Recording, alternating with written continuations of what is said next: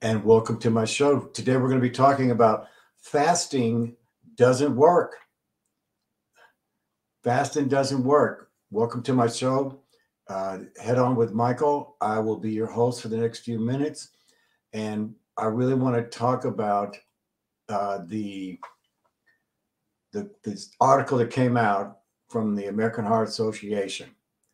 Okay, so um, it was kind of a smarty thing to say, but according to them, which we're going to go over here in just a minute, um, that fasting can actually cause heart disease.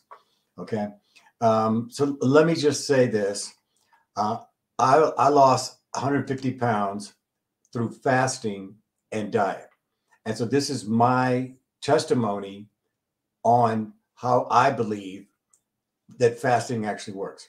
So over the last 18 years, I would estimate, this is a low estimate I'm going to say, is I fasted a year. So if you're talking about fasting between 30 and 45 days a year, that is probably on the low end for me. And especially over the last couple years, when I gained back 70 pounds and I had to get rid of it. So now just remember this, that some people shouldn't fast. It, it's true. Some people who have autoimmune diseases, some people who may be diabetic, okay? Your body may be weak, all right? You may not have to fast. You can have other ways to do it. So just make sure that you consult your doctor, all right, before you go on any kind of diet. Okay, so some people shouldn't, but actually most people should. And you would, if you're going to do that, start off slow. Just all you got to do is just start off slow. So I'm going to go through an article here um, that I found, and it is intermittent fasting probably won't harm your heart if you do it right. Let's read a little bit about it. Intermittent fasting has been under scrutiny since the American Heart Association released information earlier this week from a study linking this eating pattern to a higher risk of death from heart disease. The findings, which have not been peer reviewed or published, are stirring controversy.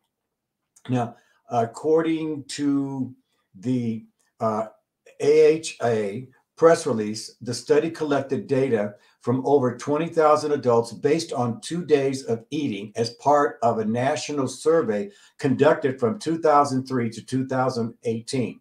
The researchers compared this information to data collected from people who died in the USA from 2003 through 2019.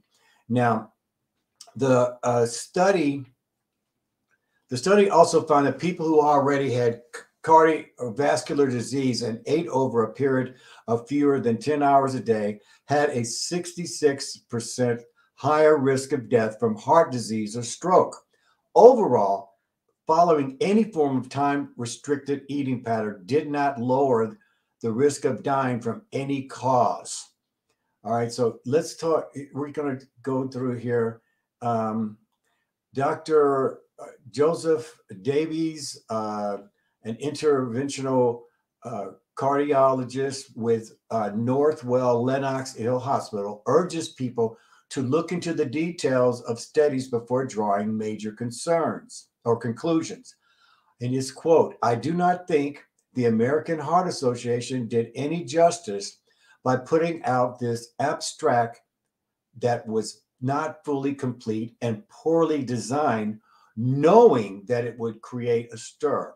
Davies told very well. I'm receiving phone calls asking if patients should stop their diet and change their lifestyle. There is no reason to do that based on these findings. The study has not been published. The AHA simply shared a press release about it, and it also hasn't been peer reviewed. Peer review is an important part of the medical publishing process to ensure accurate scientific inquiry and dissemination of research findings in a methodologically sound manner. Megan Kamet, MD, a cardiologist at UCLA Health, told very well. So the data is also based on only 2 days of dietary intake. 2 days of eating data is a limited amount of time when looking at the outcomes such as cardiovascular and all-cause mortality, Kamet said. She also noted there is limited information about what people ate during their eating windows. That would be helpful in analyzing this type of study, as would other comorbidities. I hope I got that right, that these patients have, she said. So actually, the study lacks information about other lifestyle risk factors for cardiovascular disease, like physical activity levels and tobacco use. So just to move away from that, as you can see, when you put out any kind of a press release and you're someone like the American Heart Association, who's highly respected, and so that is going to cause people to look at it. Now, again, let me just say, okay, I lost 150 pounds through fasting and diet. All right, so it actually works for me. I never had any problems. I even have a Fitbit here, which I always recommended for people to get a Fitbit, especially as you get older. And this way, you know how much sleep you got, also your temperature, your heart rate, your blood pressure, and also your blood oxygen. My blood pressure is 118/74. My cholesterol is 166. My pulse rate is 72. And so I just want to say that it works for me. And also, if you look on any study, you study any of the ancient books, I mean, it said Jesus fasted for 40 days and 40 nights. People have used fasting. Even animals do it. Animals do it. When they have something inside them, they'll go hide and they won't eat because they're trying to get rid of what's ever inside of them. So, ladies and gentlemen, I just want to say this, that you have to be your living temple, because we are living temples. What you put in your body is important, and also what you don't put in is important. So you have to make your decision.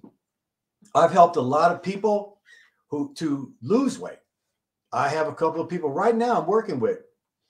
I have one of my friends here. He's lost 25 pounds. Had someone else lose. They're in the 20s pounds also, and in a short amount of time. And if you do it right, you can lose it fasting and also keep it fasting.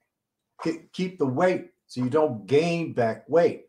So the most important thing is how you start is by lowering your food intake. Okay, lowering your food intake as you begin to do your fast. If you eat on full meals, then you start fasting. It could take 2 or 3 days just to digest the food. Okay, so you want to stop eating as much food as you go along before you do your fast. And then also, when you come off that fast, it's very important that you eat something lean, like no heavy duty fat. Okay, especially don't start doing sugar, anything sugary. Okay, so you want maybe vegetables. Okay, or if you eat meat, then you want to have something very lean meat without any fat, so that the body can digest it. So that's my take on it, and I want to encourage you to follow your mind and heart and do your own research. We'll see you next time.